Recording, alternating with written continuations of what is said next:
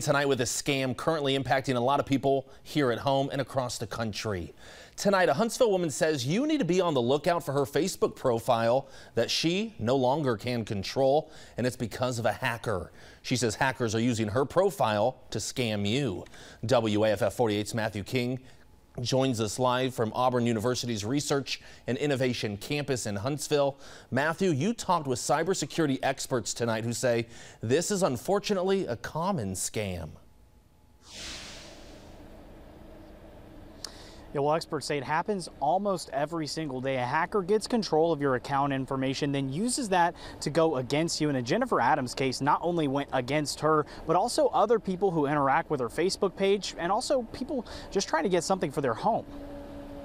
For Jennifer Adams, a scammer's quick takeover of her Facebook profile was all it took for several people here in the Tennessee Valley to get scammed out of their money. It's so frustrating to not be able to do anything about it. She says she wasn't able to change her Facebook account information before a hacker got control of her account, then posed items for sale on Facebook Marketplace. But none of those items were ever delivered. The hacker posted on her page saying she was moving out of town and selling her household items at a great price. The hacker, pretending to be me, is saying, well, I'm out of town right now, but if you want to, leave a deposit, I can hold this item for you. But again, the sale was never actually real. People showed up to Adams' house and all they got was bad news. That's when they found out they were scammed. And I feel awful for the people that are sending this person money and then showing up at my door saying, hey, I'm here to pick up this vanity. And I'm like, I'm so sorry, I have nothing to do with this account. Despite several complaints to Facebook to suspend the account, she says the profile is still up.